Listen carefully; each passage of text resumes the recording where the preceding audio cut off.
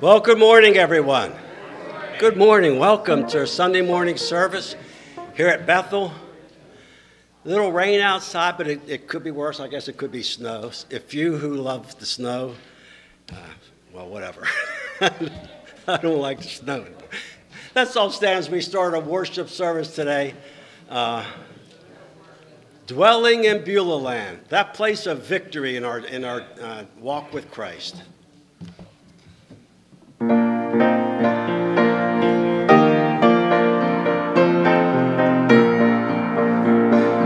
Far away the noise of strife upon my ear is falling, and I know the sins of earth beset on every hand. Doubt and fear and things of earth in vain to me are calling. None of these shall move me from you, land. I'm living on a mountain underneath the cloudless sky. Praise God. I'm drinking at the fountain that never shall run dry. Oh yes, I'm feasting on the manna from a bountiful supply, for I am dwelling the land. Let the stormy breezes blow, their cry cannot hold me. I am safely sheltered here, protected by God's hand. Here the sun is always shining, here the rock can harm me. I am safe forever.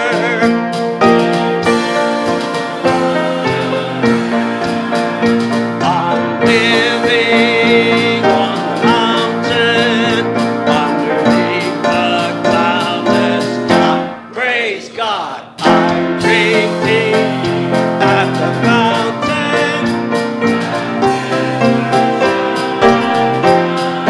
Yes, I'm feasting on the manna from a bountiful supply, for I am dwelling on the last. Will we hear the works of God? I sing in contemplation. Hearing now His blessed voice, I see the way He planned.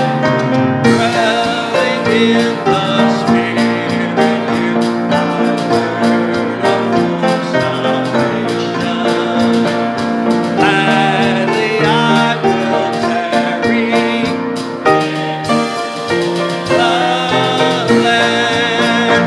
I'm living on the mountain underneath the cloudless sky. Praise God. I'm drinking that never shall run dry. Yes, I'm on the manna from a bountiful supply, for I am dwelling in the land. Our Heavenly Father, we thank you and praise you for the truth of that song.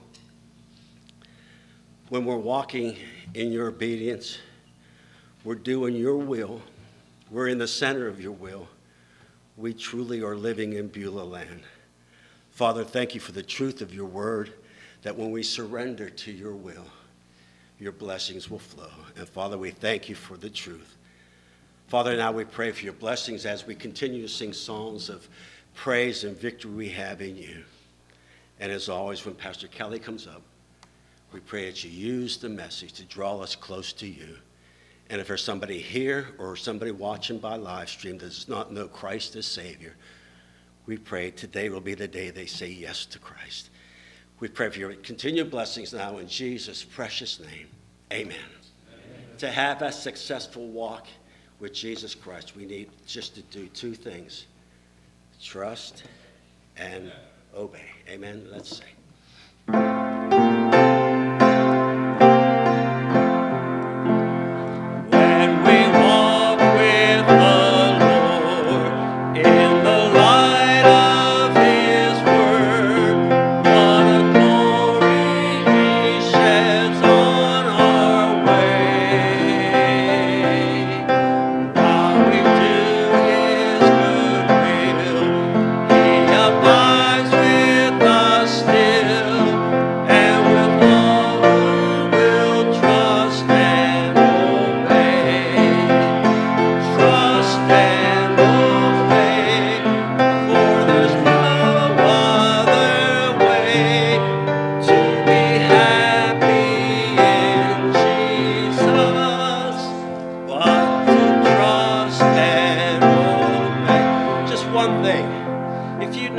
If you notice me doing some sign language up there, the sign language for trust, like you're holding on, like you're hanging over a cliff and there's a rope and Jesus is at the other end of the rope, amen. He's holding you, that's trust.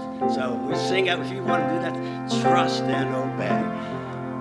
Not a shadow can rise, not a cloud in the sky.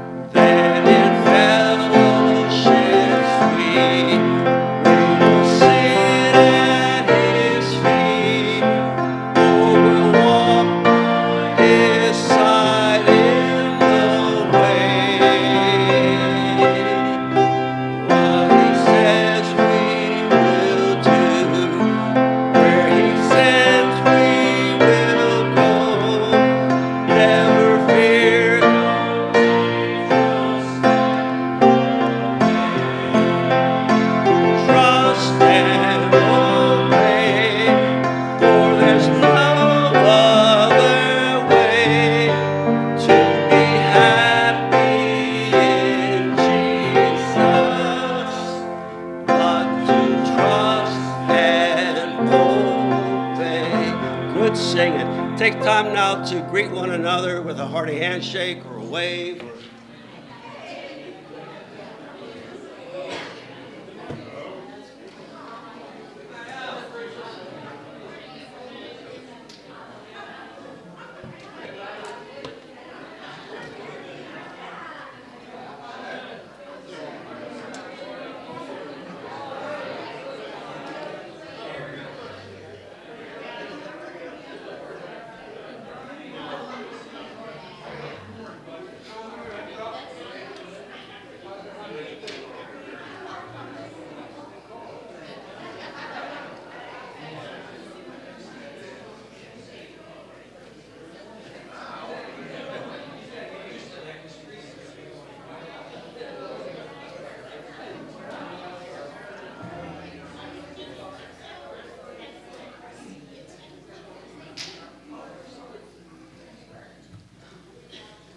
As you make your way back to seats, you all may be seated.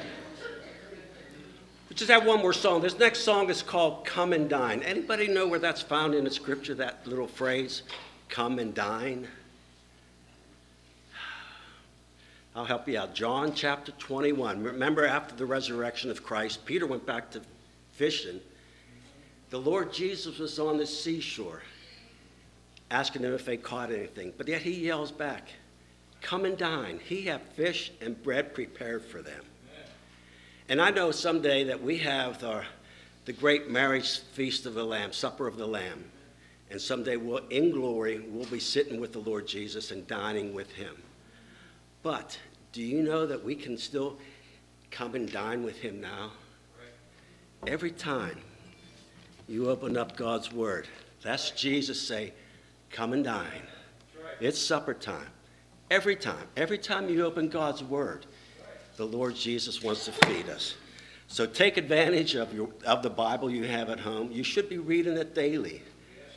If not, you're not going to have the joy that you should have as a Christian. And I was just recently talking to someone, actually a family member just recently. They were telling me they don't have that joy. But then they told me they have not been reading their Bible lately either. So it's a comparison. I mean, one goes with the other. To have joy, you must be in God's word. So Come and Dine is the name of this song. It's an old bluegrass country, but the truth is there. Jesus has the table spread where the saints of God are fed. He invites his chosen people, come and dine. With his manna he does feed and supplies our every need. Oh, it's sweet to sup with Jesus all the time. Come and dine, the Master calleth, come and dine. He may feast at Jesus' table all the time. He who fed the multitude turned the water into wine. To the hungry calleth now, come and dine. The disciples came to land, thus obeying Christ's command. For the Master calleth them to come and dine. There they found their heart's desire, bread and fish upon the fire. Thus he satisfies the hungry every time. Come and dine, the Master calleth, come and dine. He may feast at Jesus' table all the time.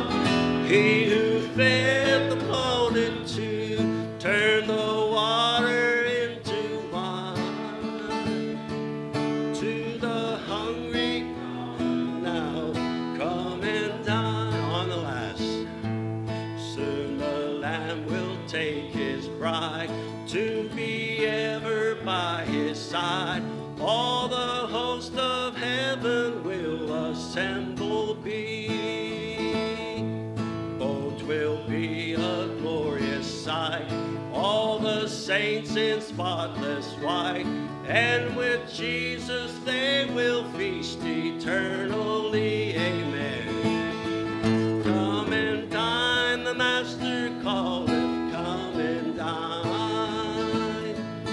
He may feast at Jesus' table all the time. He who fed the multitude turned the water into wine. To the hungry calleth now, come and dine. Amen. Pastor Kelly. It's a fitting song considering we're going to talk about food this morning and how to have leftovers. So that's good. But it's great to see you this morning. Trust that you have had a great week. Praise the Lord, it's raining and not snowing today. Can you believe we're almost through January? And we have had, really, for January, we have had wonderful weather. About that. But God is good, isn't he? Amen. Amen. And if you were praying for Sharon, she made it through her surgery okay and all went well there. And Tony's dad had surgery on Friday as well, had a couple of toes amputated, but doing okay from there. And so we can rejoice in the Lord for that. But let's go to the Lord in prayer this morning. Father, we come before you today, and we thank you that you do invite us to come and dine, to feast at your table, to feast upon your word. Thank you, Father. We do anticipate that marriage supper of the Lamb, where we're going to be able to sit with you and feast with you there in glory. And Lord, until then, may you help us to trust and obey and follow you and truly live that day-to-day life in Beulah land. And Father, today we ask that you'll give Sharon complete healing now from the surgery that she had. Also for Tony's dad, that you'll continue to give him healing and strength and continue to give his doctors wisdom.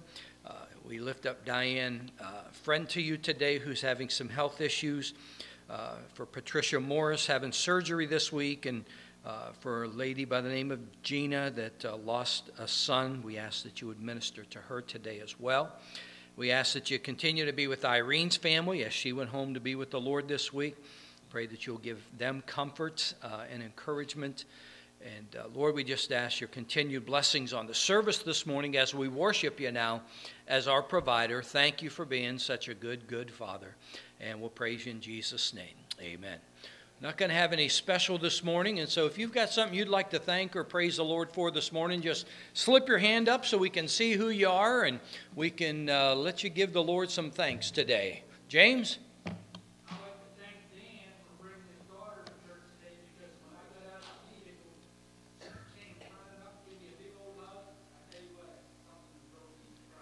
Yeah, because it's not many that want to hug you, so that's really awesome. And so that's good. That's good. Anybody else, something you want to give the Lord some thanks or praise for today? Not everybody at once. Sandy?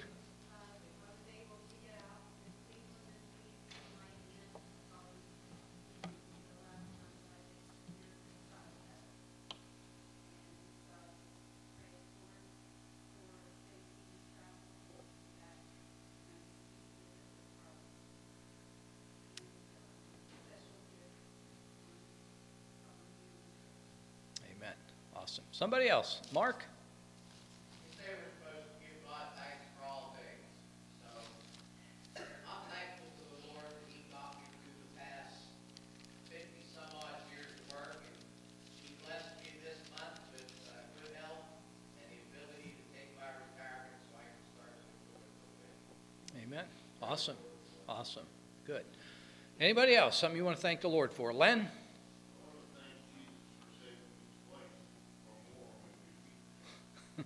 Amen. Amen. Somebody else. Carol?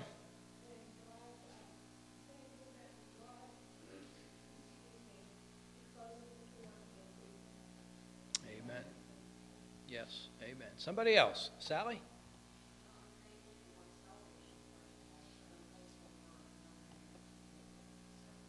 Amen. Awesome. Praise the Lord. Sally had a birthday this week. 29. Sherry? Amen. Awesome. Good. Anybody else? Yes, sir. Wilbur. Thank you for the Bible. Amen. Amen. Awesome. Anybody else? Crystal? Thank you, the Lord, that his heart and his favor will listen over 10 times more. Amen. Amen. We need to keep Jim in prayer as well. He had a biopsy done this week, so we need to lift the Lord up and for that, or lift Jim up to the Lord for that. Anybody else? Something you want to thank him for? James? I'm thankful for Wednesdays when we meet and pray prayer time, because God answers a lot of prayers. I mean, we brought the young children to church. Amen. It's awesome. Yes. Amen. And our crew made it down to Alabama, so praise the Lord, they made it there safe. And they'll be heading back on the road on Tuesday morning. Come back home, so we certainly need to lift them up in prayer as they travel back home as well. Anybody else? Something you want to thank the Lord for today? Bobby Ann.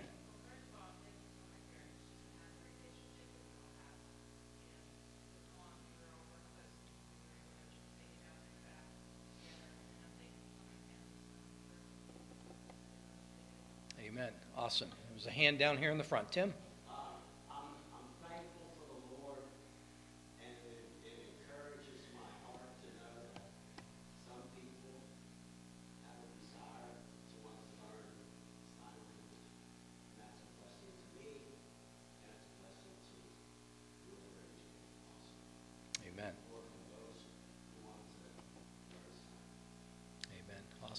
We had a good teen activity Friday night as well. We had about 15 teenagers out for that, and one that hasn't been out for a while was out, and so praise the Lord for that too. And so God is good, isn't He? Amen. And how often is God good? All the time. That's exactly right. Even when it doesn't seem like He's good, He's still good. That's the truth. Well, we want to talk about how to have leftovers. From John chapter 6, if you have your Bibles, you can turn there, and we'll get there eventually. But now I understand there are some folks who don't like to eat leftovers, and I need to, this is on.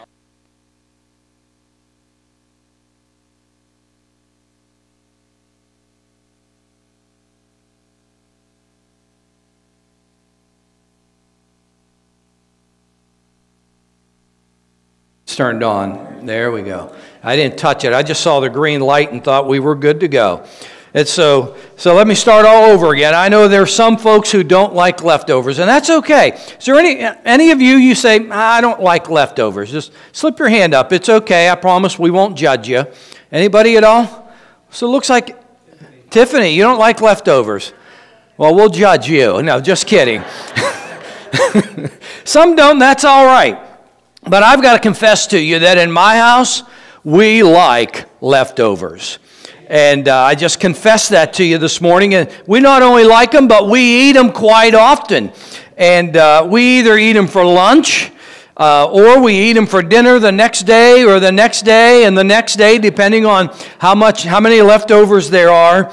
But have you ever noticed it seems like some foods are better the second time around? What are some of those foods that you could think of? Spaghetti, that's on my list. It just, whatever it is, seems like that sauce sits in the fridge and just gets better as the weeks go by. Maybe not weeks, but Mark? Chili, yes, another one where the flavor just seems to absorb in. Katie? Meatloaf. Sandy? Cabbage. Oh, wow. What are we doing talking about food all these weeks? It's just crazy. Crystal? Beef stew. Beef stew. Any kind of those things. It just seems like the flavors just get better and better the longer they're left in the refrigerator. Any other leftovers you think of get better, Tamara? Lasagna, and that was on my list too. Carol? Chicken soup. All right. Any others you think of? Man, just the longer they sit, the better they seem to be. Jean? The pizza, yes. You know, pizza the next morning for breakfast tastes better than it did the night before. Absolutely. Sandy? Ham and bean soup. Yeah, because that ham, the flavors just seem to mold together a whole lot better. This past week, I had potatoes, leftover potatoes for lunch. I had leftover spaghetti for lunch. I had leftover pork loin for lunch. And I actually had leftover salmon cakes for a snack Tuesday night. And so when it comes to leftovers, listen, I'm all about them. Now do me this favor. I don't want you to go home and find all those things that's been in your fridge for 2 or 3 weeks and bring them to me thinking I really like them that much, all right? But there's nothing like leftover meatloaf to make a meatloaf sandwich. You slice that meatloaf down nice, just the right thickness, and then put a slice of Swiss cheese on top of it and pop it in the microwave to warm it up a little bit and then smother it with mayo, and man, there's nothing like it. And so just really good stuff. And so what are some of your favorite leftovers? Anybody have favorite leftovers? I know we talked about the ones that seem to get better, but what are your favorites, James? I like to take leftover spaghetti and put it on bread like you do, like a grilled cheese sandwich, and put cheese on it and fry it in the skillet. Now that's interesting. You make a grilled spaghetti sandwich. That's interesting. I'll have to try that. I won't knock it till I try it. Anybody else? What is your favorite leftover if you like them? That's it, just James. Sandy? Thanksgiving. Oh, I didn't even think about that. The cream turkey and biscuits afterwards? Wow. Katie, your favorite leftover? Chili. Anybody else? You got a favorite leftover, Marge? Vegetable soup. Amen. Awesome. Good stuff. Good food. So we want to talk about how to have leftovers this morning. John chapter 6. The setting to our text, if you're there, John chapter 6, verses 1 to 4, we kind of get the background, we get the setting of what's happening in the ministry of Jesus. The Bible says this in John chapter 6. It says, after these things, Jesus went over the Sea of Galilee, which is the Sea of Tiberias. And a great multitude followed him because they saw his miracles, which he did on them that were diseased. And Jesus went up into a mountain, and there he sat with his disciples, and the Passover, a feast of the Jews, was nigh. Father, today, as we discover this text and some truths from it about how to have leftovers, God, I pray today that you would stir us and you would challenge us, and we'll give you thanks in Jesus' name. Amen. So kind of get the picture in your mind this morning. Jesus has been ministering. He's been healing people. And in an attempt to get away from the large crowd, the Bible says he crosses the Sea of Galilee, also known as Tiberias. And there, as he crosses the sea, he ascends up into a mountain with his disciples. Now, the crowd had been watching Jesus heal people, person after person, probably being healed, and they're watching it, and they're probably captivated by what they are seeing with their eyes. And there's probably others in the crowd that still are hoping they can get close enough to Jesus or get their child close enough to Jesus to be healed. And so that great multitude had been following him, just watching him, and where he would go, they would go, moving from place to place. And perhaps they were following because they didn't want to miss the next big healing. And so it's in that setting, as Jesus now tries to escape that multitude, and he's on a mountain, that we discover what it takes to have leftovers. And so the first thought is this morning. If you want to have leftovers, there's got to be a recognition of the need. John chapter 6, and the first part of verse 5 says this. Sitting up on the mountain with his disciples, when Jesus then lifted up his eyes and saw a great company come unto him. And so here they are, they're on the mountain. Jesus sees this multitude of people coming to him. In fact, that multitude of people, we're going to find out later on in the text, is about 5,000 men. And so we're not talking about a little group of people. We're talking about a few thousand people that are now approaching Jesus, following him, even though he tried to get away from the multitude in a sense. But picture in your mind, they're on the mountain.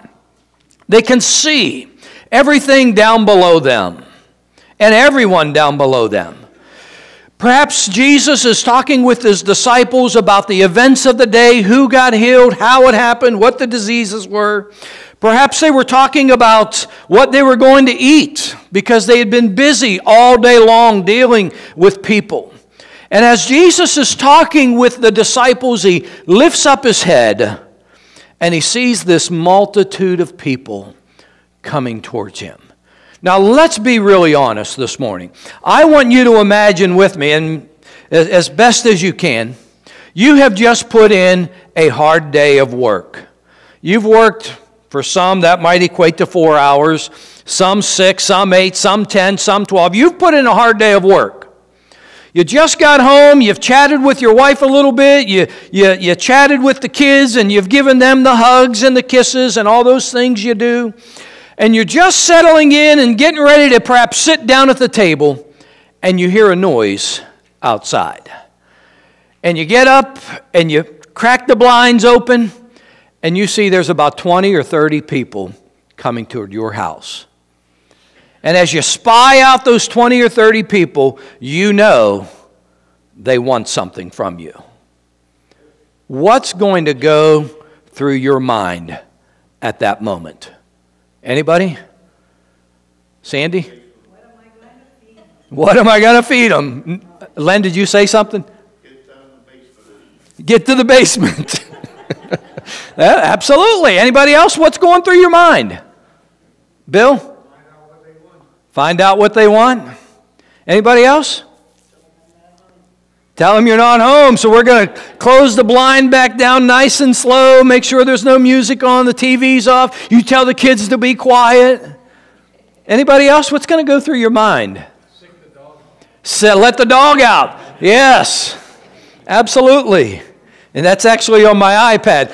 Let the dogs out. And so within our text, that's kind of the scenario that's happening.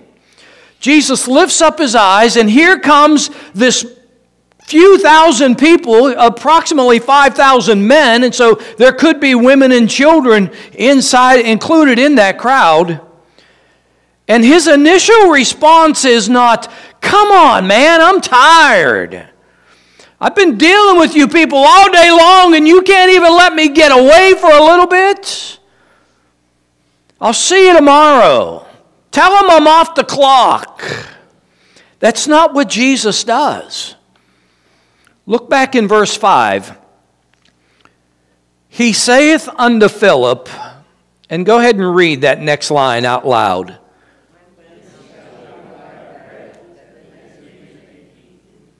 That was Bill's response, kind of. What do they want?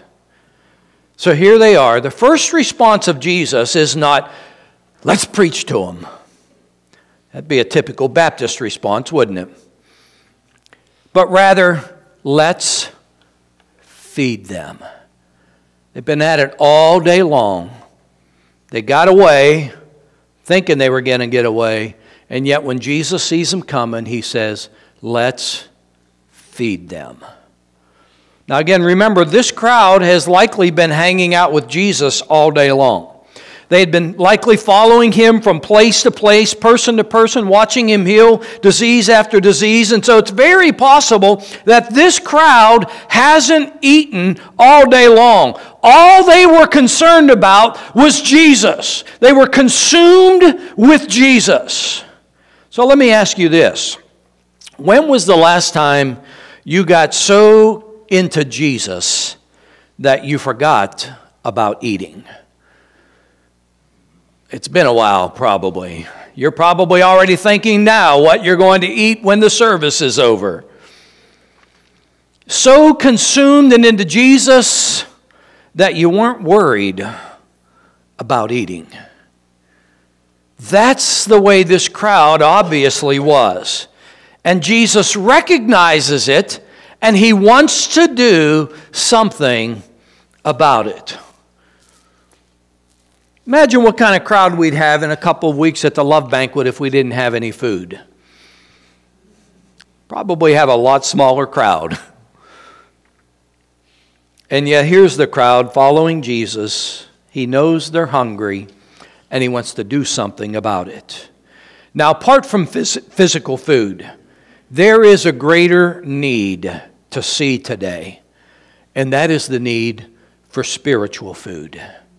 That is the need for the Word of God in people's lives. As the song we sang this morning, "Come and Dine." Jesus invited them to eat physical food, but the spiritual food is of greater importance. You see, we can feed people physical food all day long, but that's not going to get them any closer to heaven. It's not going to get them into heaven. We can clothe people all day, but clothing them is not going to get them into heaven. We must give them the bread of life, Jesus Christ. The real need of the day is not to take care of people's physical needs, but to take care of their spiritual needs. Not to share physical bread, but to share the bread of life. That's the real need of the day.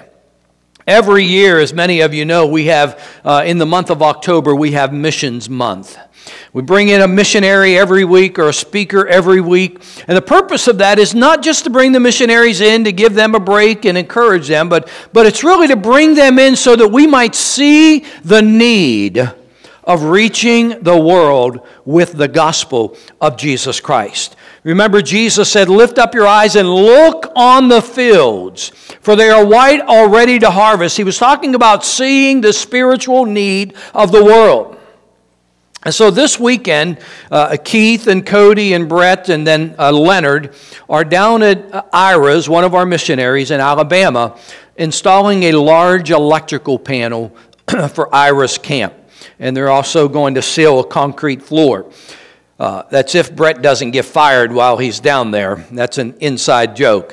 If you remember, Brett said the worst job in the world would be working for Keith. But anyway, those guys aren't down there because they needed something extra to do this weekend. They're there because they see the need of helping Ira reach Black America with the gospel of Jesus Christ. And then next month, Jim Wheatley and hopefully Jeremy and myself are going back down to Ira's to spend a week to help him do some other work on one of the buildings. And that's not because Vicki and Tamara and Debbie need a break. Well, at least Vicki and Tamara. It's not because they need a break from us, but it's because we see the need and we want to do something to help meet that need. And by the way, there's still room for one more man to join us. If you're interested in taking a week to do that, see me after the service this morning. But truth is this: the need of reaching the world with the gospel is a great need. Reaching people for Jesus is a great need. Do you believe that this morning? About 3 of you believe it. The rest of you still need to recognize that need. The need of reaching the world. Tuesday, Tony had messaged me about her dad's physical condition. So I responded with a text and said, I'd like to go to the hospital tonight with Cody to visit your dad. And it all worked out that I followed her and Cody up to the hospital on Tuesday. And I wasn't going just to say hi. I was going with the intent of sharing Jesus with Tony's dad. And Tony sent me a text that day and said, just so you know, my dad has been a Catholic for the last 30 years. I was like, that's okay. God can take care of that. And so I followed her and Cody up to Ruby on Tuesday and got there, and they would only let 2 people in the room at a time. And so Tony and I went up into the room, and she said something like, I brought Pastor with me. And he said something like, oh, you bought the big gun. You know, and I'm no bigger than anybody else. We're all equal in God's eyes. But he said something like that, as if to say, I'm in trouble now. You know, Joe, how many of you remember Joe Brandt? Anybody remember Joe? Joe's theory was this. He said people would complain about the pastor never coming to their house. He said, if the pastor's not coming to my house, at least I know I'm not in trouble.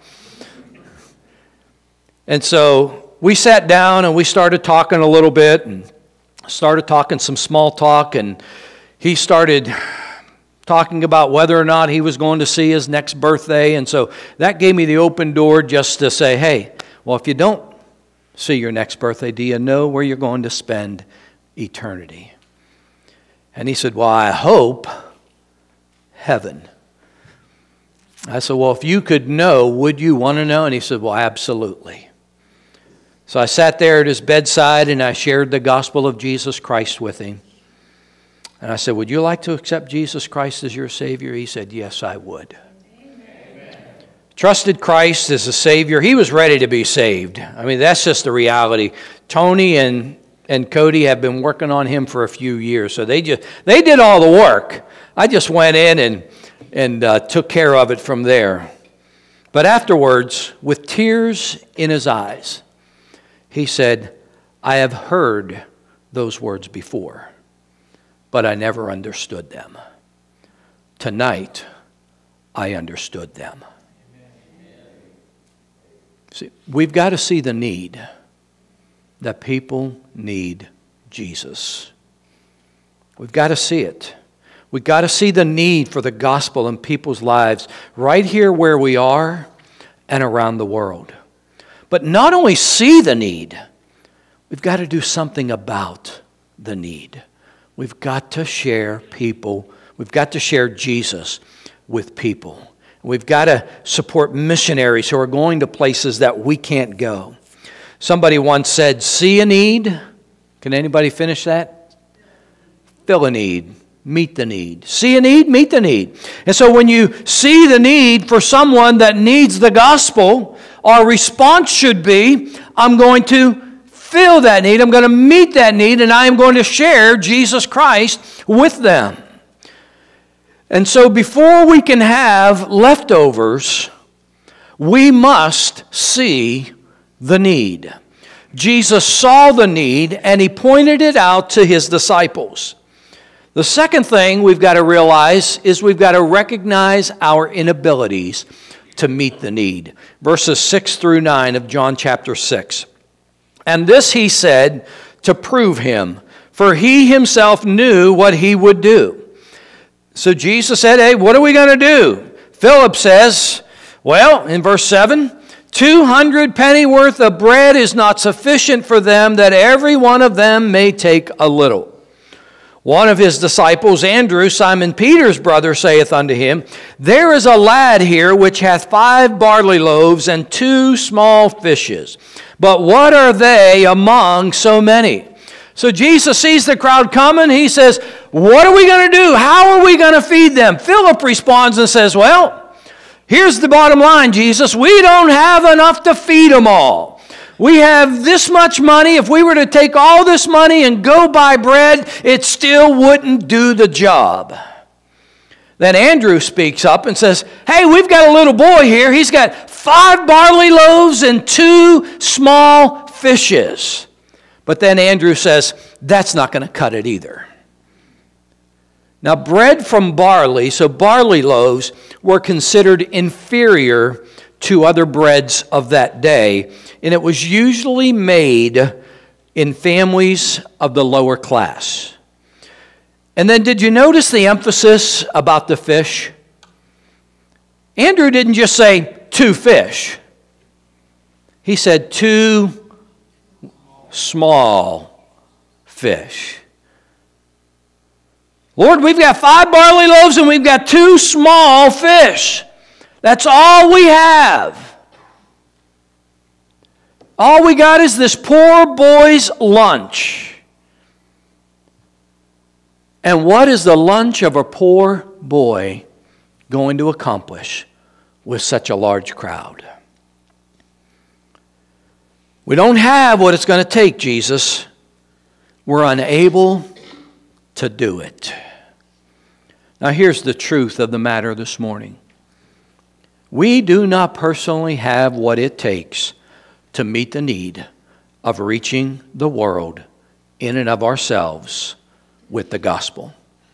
And we certainly don't have the resources that it takes to reach the world with the gospel.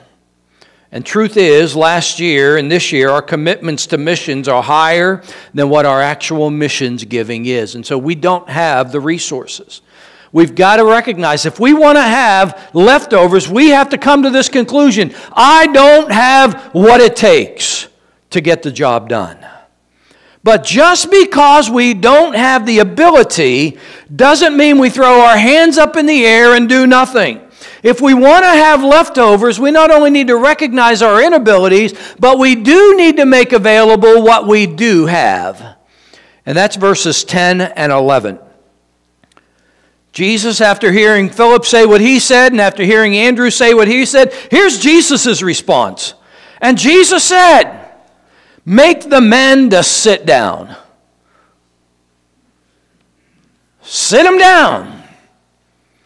Now there was much grass in the place, so the men sat down in number about 5,000. You could just kind of imagine Philip and Andrew and the other disciples. Okay, we told Jesus where we're at. We don't have what it takes, and yet he's telling us to tell them to sit down. In the back of their minds, they've got to be wondering, what's he going to do? Verse 11. And Jesus took the loaves, and when he had, what's the next 2 words? He distributed to the disciples, and the disciples to them that were set down, and likewise of the fishes. And what's the last phrase? As much as they would. The disciples knew what they had was not enough. And yet when Jesus said, sit them down, they sat him down. Listen, when Jesus talks, you listen. Amen? Remember the old TV commercial when E.F. Hutton talks? People listen. When Jesus talks, you listen. and you obey. So they set him down. Now again, let's be honest this morning. If you was one of those disciples, say you were Philip and you were Andrew, you're the guy that said, Jesus, we don't have enough money to go buy bread to feed him. Or you were Andrew that said, we got this little poor boy's lunch, but what is that? Jesus says to you, sit him down. What's going to go through your mind? I heard, but I didn't make out what it was. I better get them seated. I better get him seated. Okay. What else is going to go through your mind? What's he gonna do next? What's he going to do next? Anybody else? Well, let's just be real honest this morning. What's he going to do? We don't have enough to feed 50, let alone 5,000. What in the world is this guy thinking? I mean, I know he can heal the sick and raise the dead and all those things. What is going through their minds? And they all get seated. Jesus takes those 5 barley loaves, and they were small loaves. The Bible says he blessed it, and he gave it to the disciples.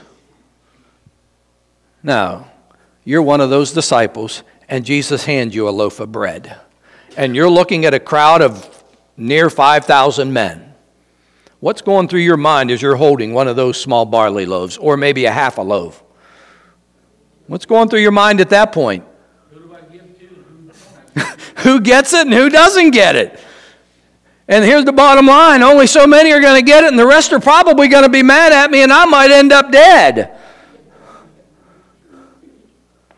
So they get those loaves, or half a loaf. I'm going to make the assumption, and it could be wrong. He took those 5 loaves and he split them up between the 12 disciples. So what do they all get? Not even a half a loaf each. And he gives it to them. And they walk out into the crowd. Can you imagine what's going through their mind? And they take that piece of barley loaf and they break it off and they give it. And then they look down and they say, can't see where it broke off at. And they break it again, and they give it. And they look down, and I still can't see where those 2 chunks were taken off at. Can you imagine the excitement that had to be building as every time they broke that bread off, and it never ran out? Was it growing in their hand? I don't know, but I'll know this. Out of those 5 barley loaves, they fed nearly 5,000 men. I don't know about you, but if I was that way after the 2nd or 3rd or 4th time, I'd be like, man, make it a bigger piece. You want the whole loaf? I'll give it to you because something's going to happen in my hand. What an exciting thing it had to be for those disciples to see that take place. It's incredible. Give them as much as they want. And it wasn't about giving them something to hold them over until they got home. It was give them as much as they want. And then he took the fish and he did the same exact thing. Now wait a minute, he only started with 2 small fish. Can you imagine opening a can of sardines? And I don't know how small it was, but it says it was small. So let's open a can of sardines and there's 2 sardines in it. Jesus takes those 2 sardines, and we're going to assume that he blesses them as he blesses the bread, and he gives it to the disciples. 2 sardines split 12 ways isn't a very big chunk of fish. Somebody's bound to get the tail. And the same thing begins to happen. And they feed all those people. I want you to know this morning, while we have the inability to meet the need, God has the ability to meet it. But here's what we have to do. We have to make available to Him what we do have. And then He'll take care of it from there.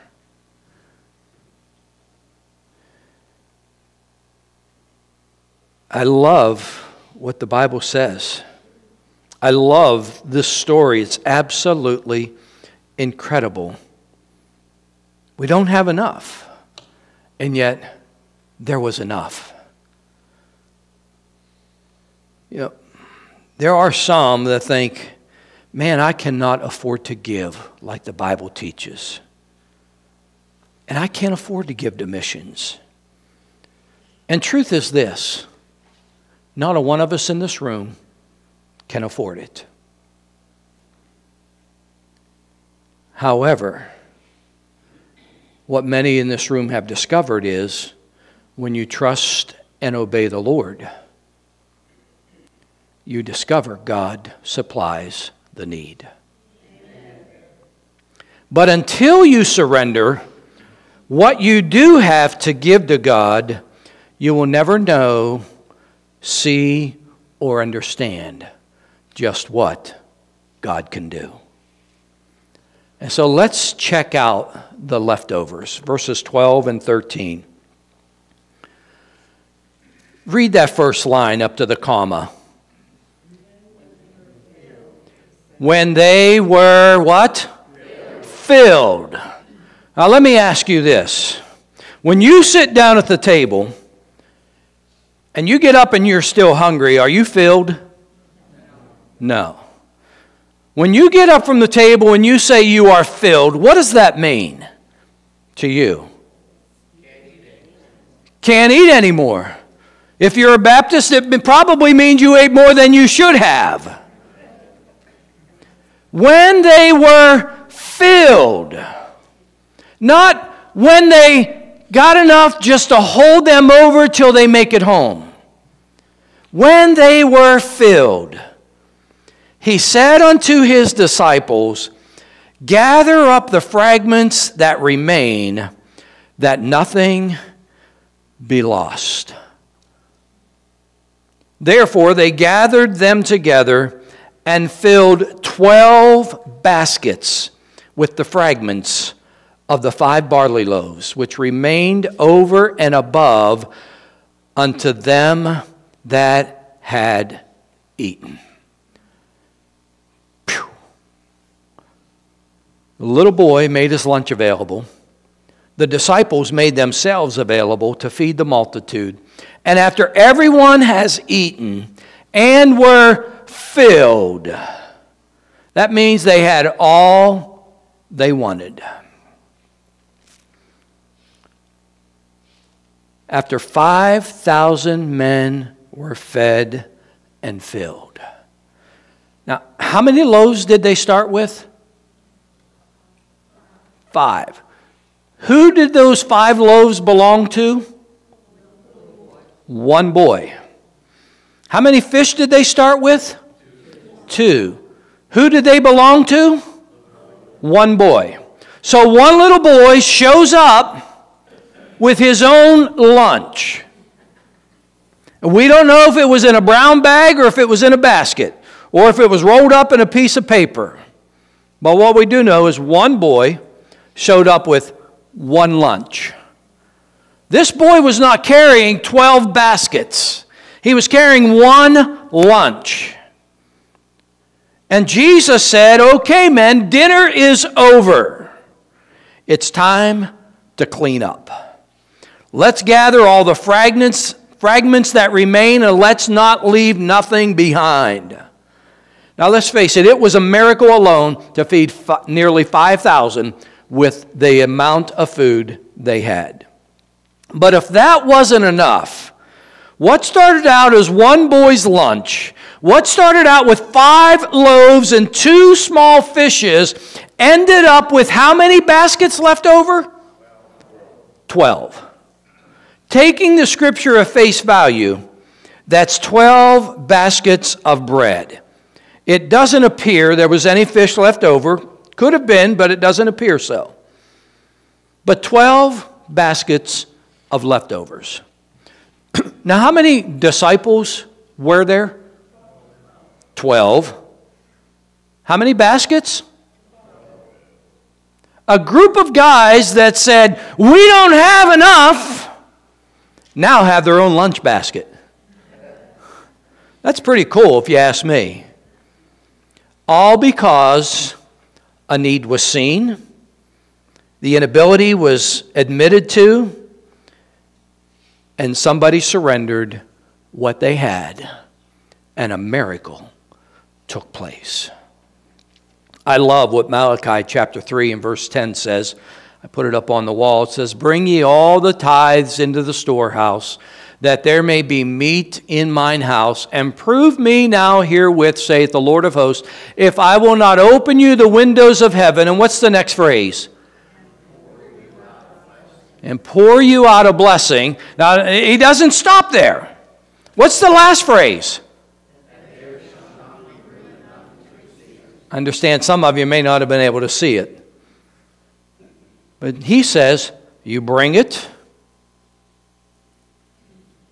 and see if I don't give you a blessing. I'll open the windows of heaven. I like he says windows, amen. I'll open the windows of heaven, plural, and pour you out a blessing. And I love this, that there shall not be room enough to receive it. We could say this. He said he'll open the windows of heaven and he'll give you 12 basketfuls at the end of the day, so to speak. Now understand, God keeps his promises. He keeps them his way and in his time. And we will never experience the windows of heaven being opened until we're willing to do the first part. And then Jesus said in Luke 6:38, "Give, and it shall be given unto you. Good measure, pressed down and shaken together, and running over, shall men give into your bosom. For with the same measure that ye meet withal, it shall be measured to you again." That's like saying God's shovel is bigger than your shovel. And it is when you give with the right heart. If you simply give to get, it's the wrong attitude. We give simply because God says to do it. Then we trust God from there. Now, I don't know about you, but I enjoy the God-sized leftovers. But you know, the truth is, the best is yet to come.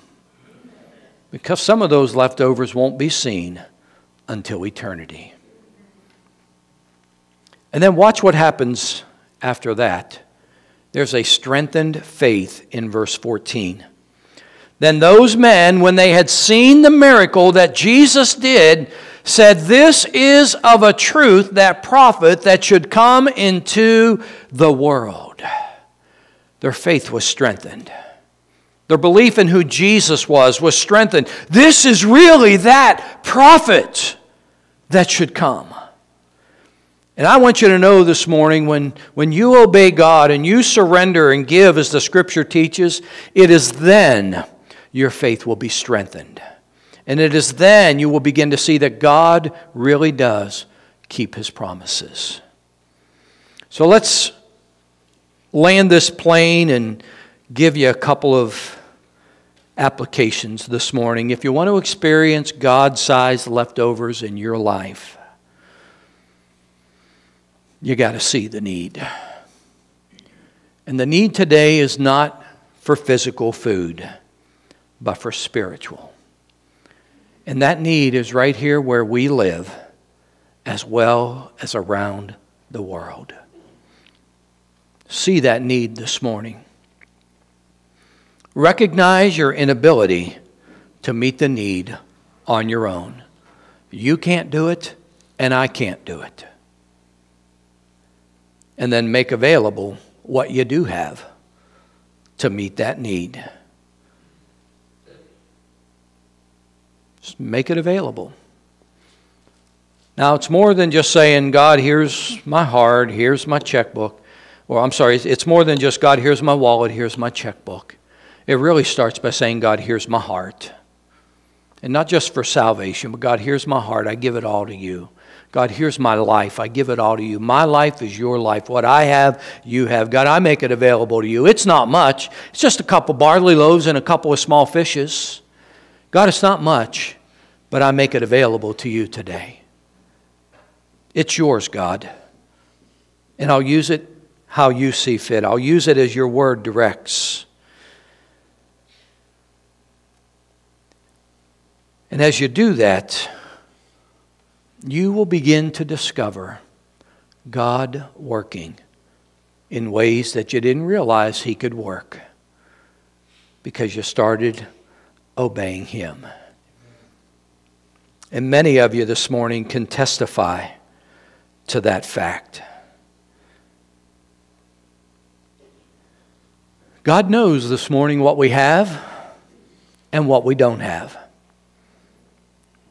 The issue isn't what we have or don't have. The issue is, what are we doing with what we have? And as we surrender it to God and begin to follow Him, it's then we'll begin to see God meet our needs in a new and exciting way. He may not increase our income, but we will see Him provide and supply with leftovers. And that will result in our faith being strengthened. So let me ask you this morning, and you answer it in your own heart. Do you see the need for reaching the world with the gospel? Do you realize you can't meet it on your own? And are you willing to surrender what you do have so you can watch God do something only God can do? Are you willing to surrender and say, God, I'll give what your word tells me to give?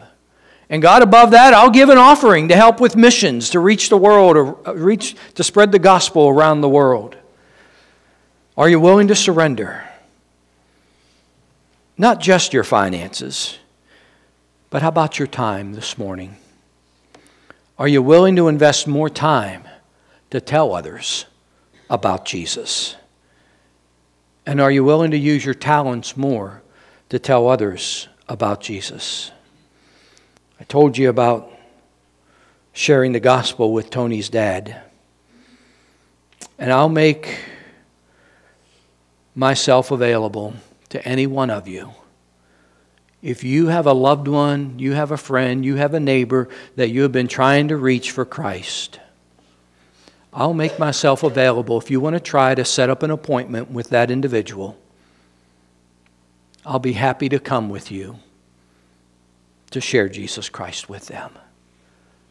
Because there's a need for people to have Jesus.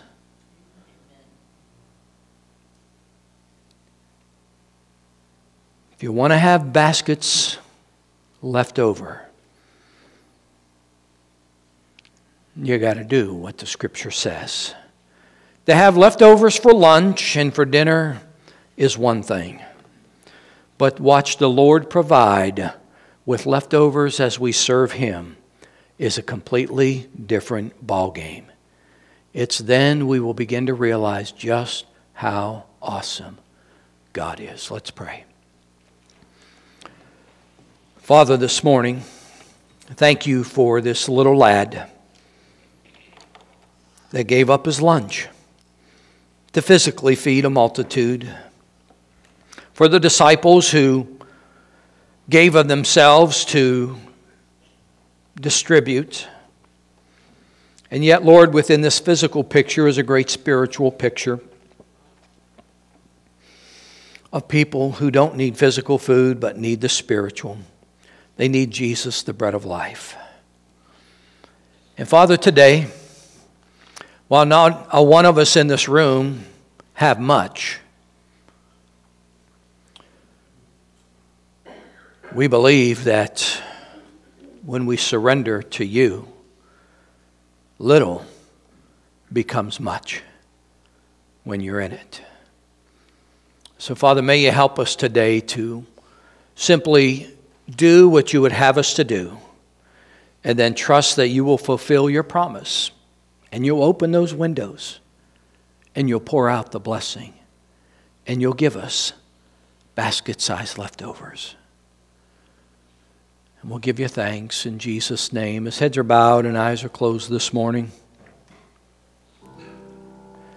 Do you desire to have those basket-sized leftovers? I know many of you already, you experience those basket-sized leftovers in your life. You know what it's like for God to supply. You know what it's like to obey Him and to give and watch Him just take care of you in ways that you probably didn't realize He could do. And give God the praise for that this morning. It's all because of Him. It's not because of us. But perhaps this morning,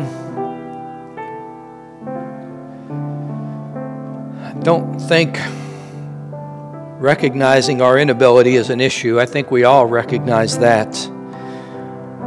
But it starts with seeing the need of sharing the gospel and getting the gospel out across the world. And I wonder this morning how many of you would say, Pastor, would you pray that I would truly, truly see the need of sharing Jesus, the bread of life, with people? Would you slip your hand up this morning if that's you? Thank you. Many hands up this morning.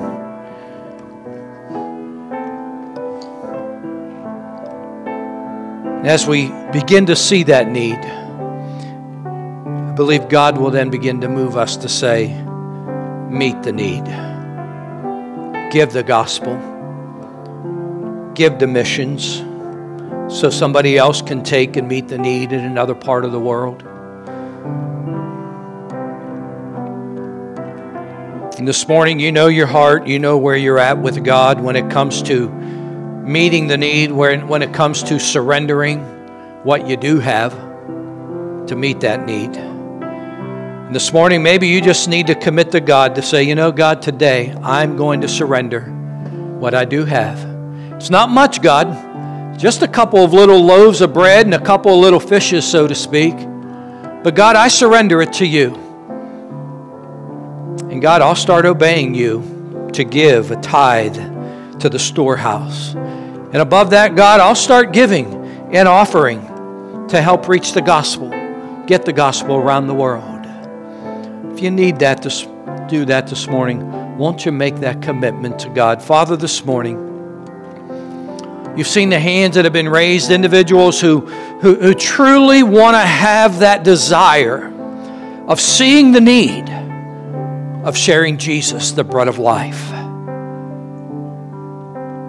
Father, I pray that you'll give us a fresh vision to see that need. But not just to see it, but to do something about it. To share Jesus. To tell others. To give to missions so that we can help others that are carrying the gospel to places that we're not going. May you change our hearts. Make it true. God, may we become more like you.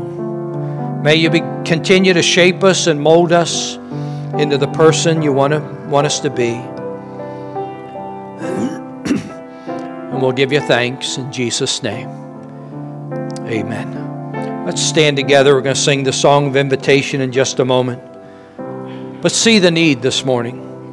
Maybe you've got some friends, some neighbors, some loved ones that maybe you haven't really talked to them much about Christ.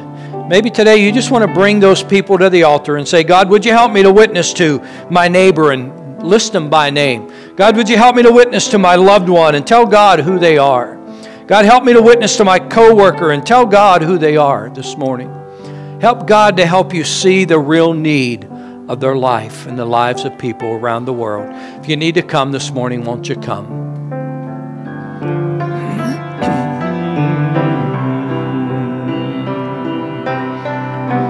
Change my heart, oh God,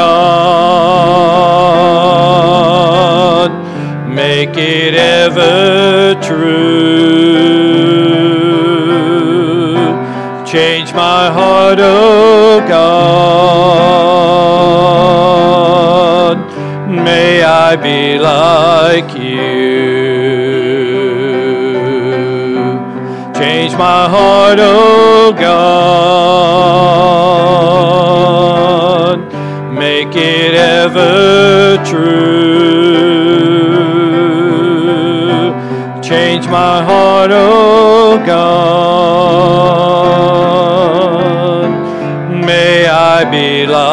like you.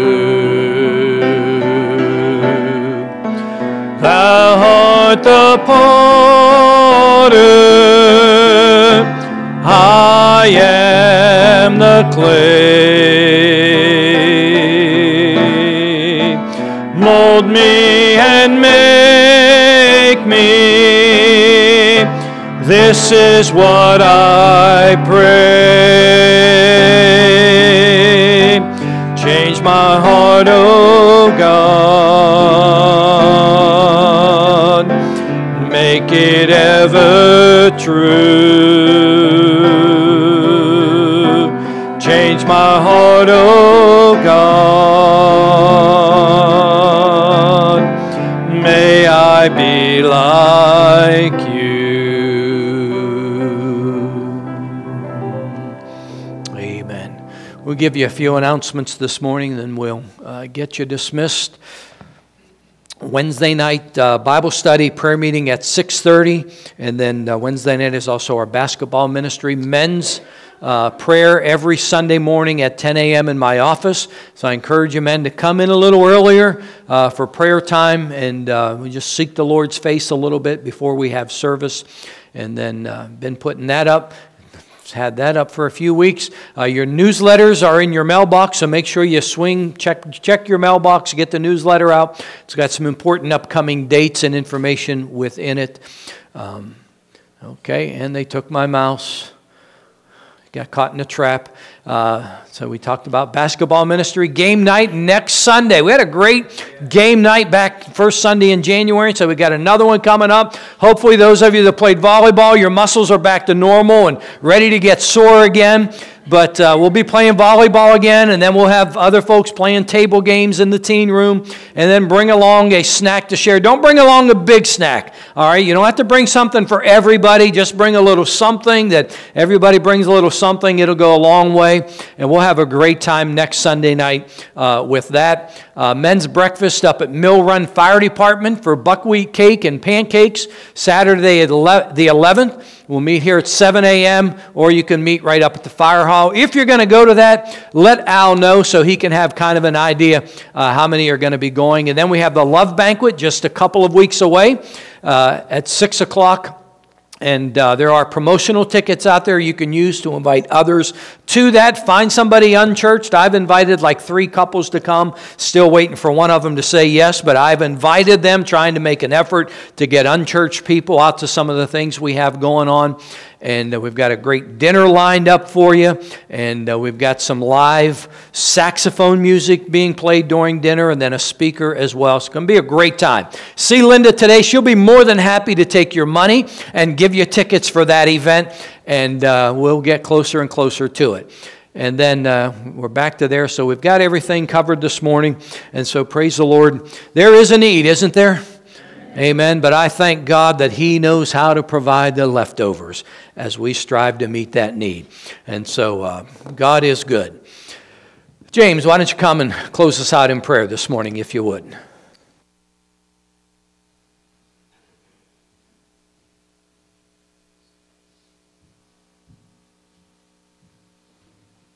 Again, first, I want to thank Dan for bringing Sarah. I mean, if you want to get the feeling that I had this morning when I first got out of my car, work with the kids in the back. Because this little girl here, as soon as I got out of my car, man, she come running up and give me a big old hug. Well, just, you know, she recognized that I was a teacher in the back, and just to remember that from that, what a good experience. Let's pray. Our dear Heavenly Father, Lord, we thank you for what you've given us, Lord. What a blessing that is, Lord. We praise you for what you give us, Lord. Me and my wife, Lord. What a blessing. Lord, I ask you to be with us this week, Lord. Protect us, Lord, and guide us in your light, Lord. It's all about you, Lord. Lord, I ask and pray this all in the name of Jesus Christ. Amen.